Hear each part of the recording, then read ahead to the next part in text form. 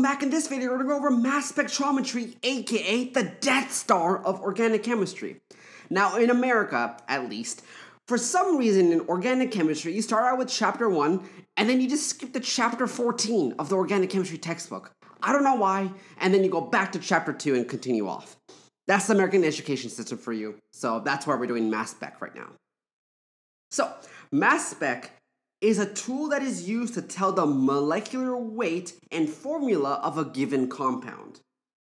What it is a mass spec vaporizes the compound of interest into ions which can be isolated and identified.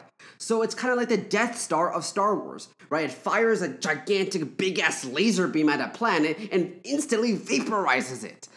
When it gets vaporized, the planet I'm talking about, it isolates into different fragments. And what you could actually do is take those fragments of that planet or a compound and kind of piece them together to find out what the original compound was. So just in case the Death Star, they just decide to blow up a random planet, all you can do is gather all the fragments and bits of it and kind of repair it and find out what the molecular weight of that planet was or the compound and formula. So let's go over some terms to know. The plot that you'll be given on exams and tests is called a mass spectrum. This is a mass spectrum. MZ stands for mass charge ratio. This is located on the x-axis on the bottom.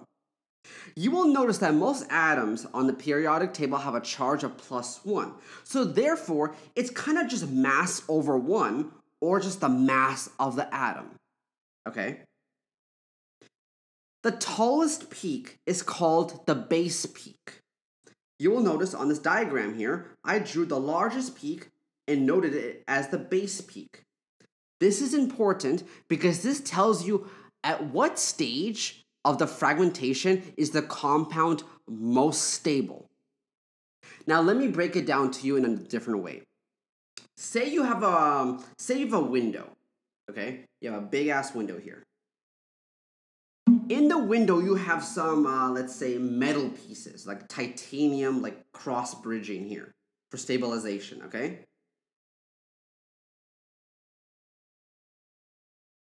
Then you take your laser beam, your Death Star, and basically fire it at this window piece.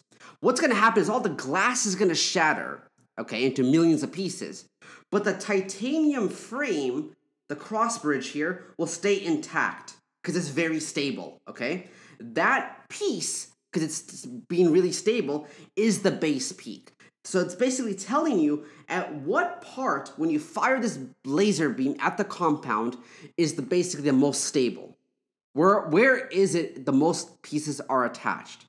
So if you were to look at this diagram, we have 40, we have 41, we have 42. Okay, so at the molecular weight, not atomic weight, but at the molecular weight or mass at 42 is where we're going to find the most fragments. So how else should I put it? Hopefully that makes kind of more sense, right? So you start out with the big atom, you shoot a laser through it, and you'll see that most of the fragments that are left over are the size of 42 in molecular weight. Okay, and everything else just shatters. That's kind of how, the best way to describe it. Now, the molecular ion, or M+, or parent ion, is usually one of the last peaks, okay? This is indicating the entire compound is intact. This right here is the key to figuring out your molecular mass of your compound, okay? So you'll notice at the very end bit here, we see a few bars. One of them is the molecular ion, okay? It's this one. How do I know which one it is? Because you see that you have many bars here, right? Here's the trick, because a lot of people struggle with it, because a lot of people will think that this is the molecular ion and not this.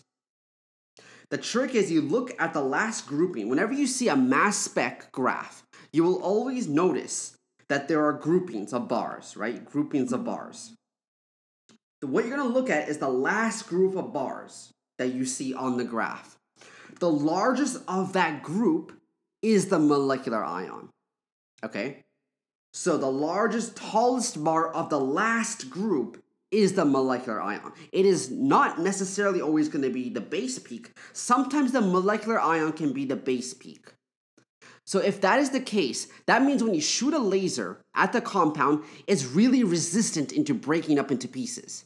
That means it kind of likes to stay fully intact. Okay, and that can happen. Now the M+1 and M+2 peaks are exactly one space or two spaces over to the right of the molecular ion. This is indicating isotopes, including chlorine and bromine. So that's going to be the next slide. So just really quickly, what that is we have the molecular ion right here, okay? The space right next to it is called the M+1 peak, and the space right after it, if there was a bar, there would be M+2. And these are very helpful to recognizing if there is any chlorine or bromine in your compound of interest, okay? So hopefully this makes sense. So let's do a quick, let me quickly explain what's going on here as a whole. Here is our molecule, okay? So we have 1 carbon atom, 2 carbon atom, 3, 4, 5 carbon atoms, okay? So if we have 5 carbon atoms, it's too thick.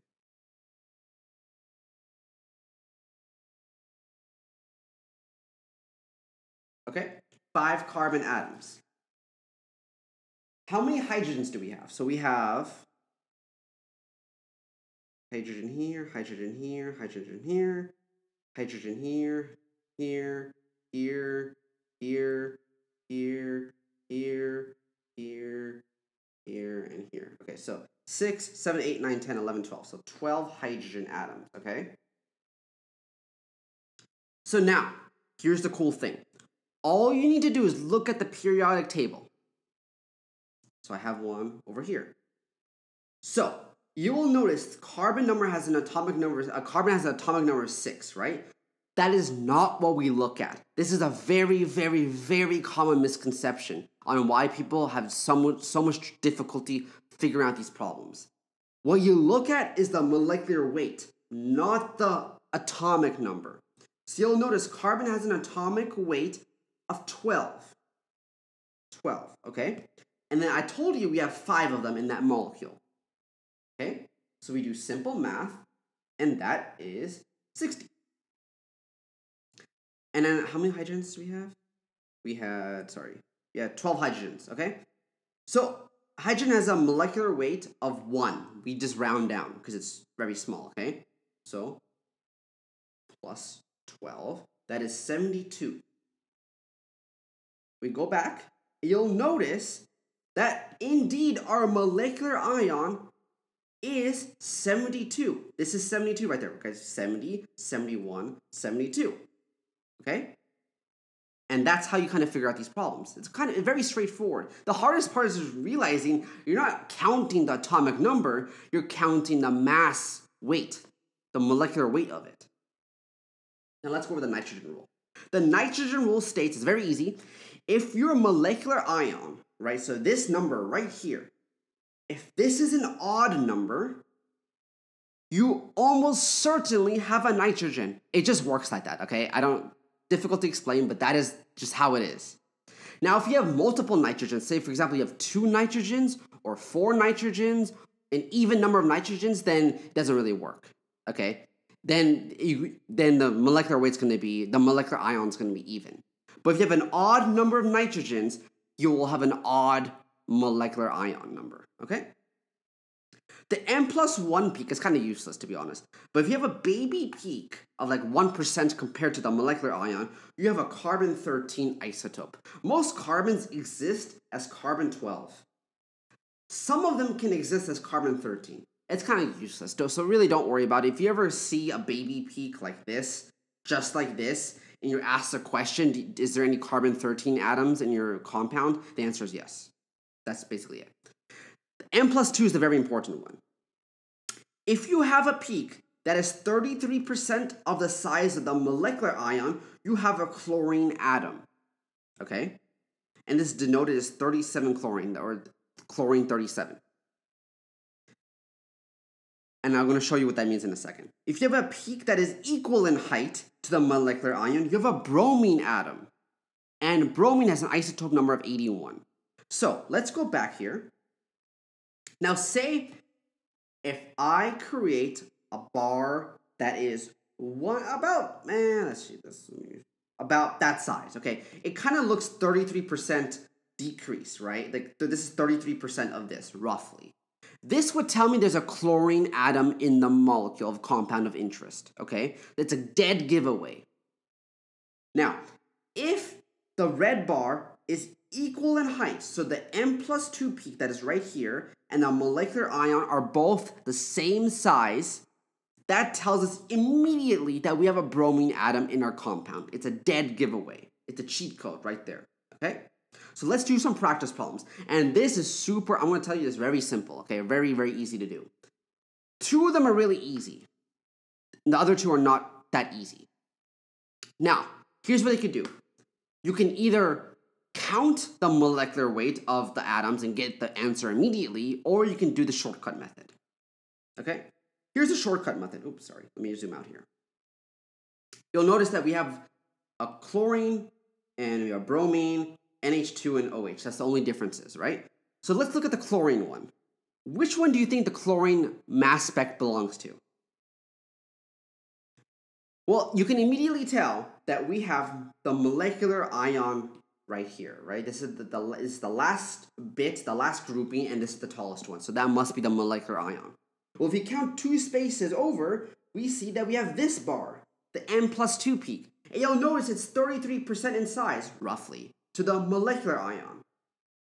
And by definition, like I said, if you have a 33% peak, it must be chlorine. So chlorine must be in the molecule. So this belongs. So let me drag this over. Let's see if this works here. Yeah, like that. And that's what happened. Putting it. Arrange it.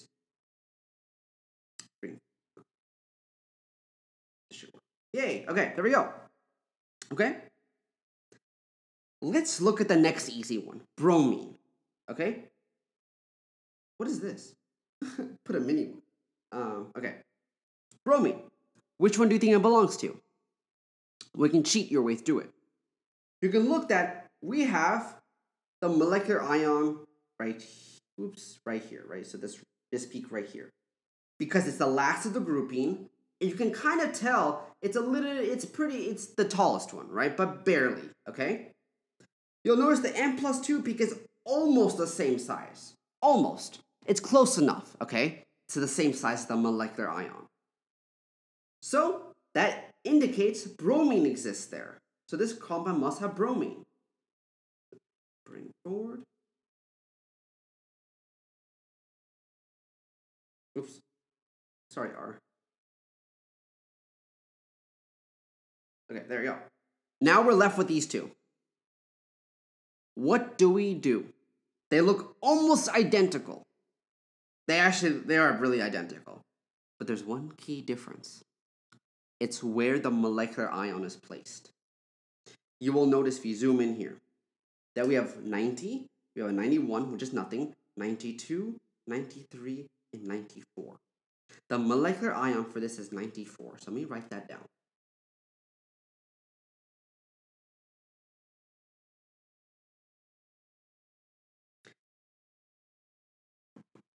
For the bottom one, we have 90, 91, 92, 93.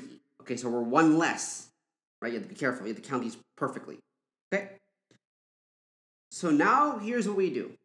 We need to count the molecular weights of all the carbons and all the hydrogens, the nitrogens, and oxygens, whatever we have, okay?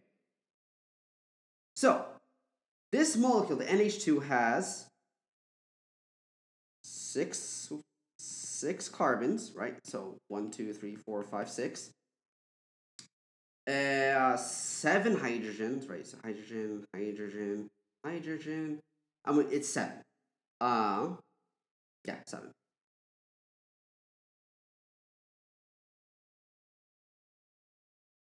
Oh, sorry, I did not mean to draw 2 hydrogens. That's wrong. It's 1 hydrogen, right? 1, 1, 1, 1, 1, 1, 1. Yeah, okay. Then you have 1 nitrogen. Okay? C6H7N. So, let's do some math here. So we have carbons. We have 6 carbons, so 6 times 12 plus, you have 7 hydrogens, that's plus 7, plus 1 nitrogen, which is 14.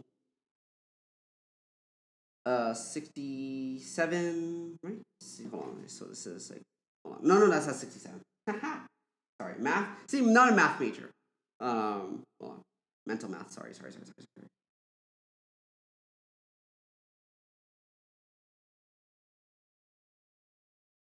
79, and then this would be plus 14. So that is 93, right? 93. Yeah, that's 93. Okay, 93. Hey, look at that, 93. Look at that! That's the answer. So, this is the way to do it, by the way, on exams. Okay. Cut off.